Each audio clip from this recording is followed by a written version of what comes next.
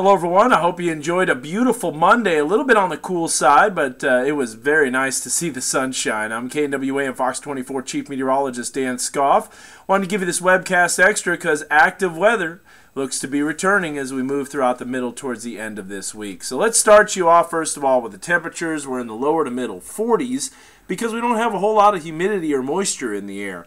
And because of that, temperatures are going to drop off pretty quickly. Now, what happens tomorrow morning is we start getting some rain, and you'll see that here because if we look at the dew points, they're in the lower to middle 30s. That is extremely dry. But see that moisture along the Gulf? This is going to set the stage for multiple rounds of thunderstorm potential as well as some severe weather. Now, you notice this little bulk of higher dew points. That's the rain that comes in tomorrow late morning into the afternoon on our Tuesday.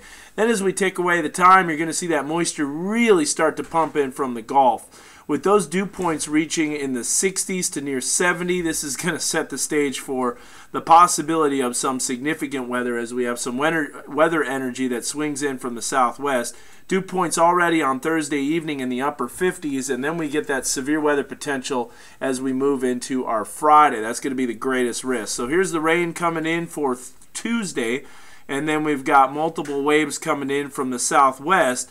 And that's going to be our severe weather potential as we move into our Wednesday and Thursday. Now, Wednesday, we already are under a marginal risk, the River Valley under that slight risk, and then you've got the enhanced risk located in the River Valley. So that's something, or should I say in south central Oklahoma, north central Texas. That's something that we're going to have to watch.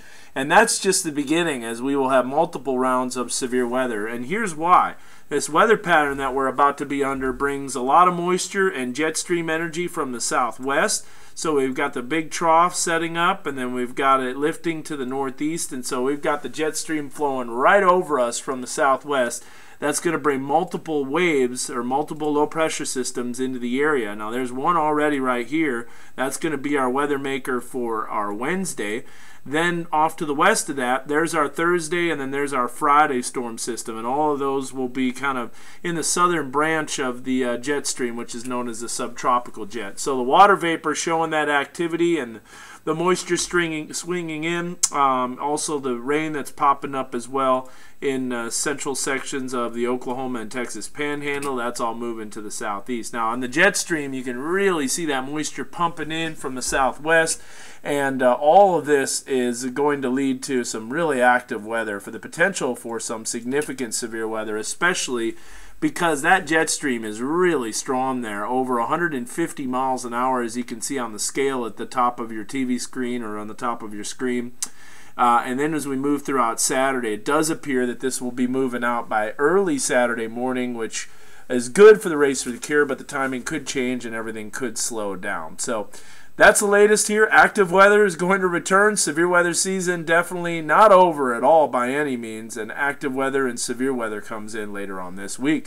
Of course, you can keep up with the latest on our social media feeds, and that's Twitter @WeatherDan, as well as Dan Scoff on Facebook and NWA Weather Authority, our weather page. So keep it here with your weather authority for the latest severe weather information.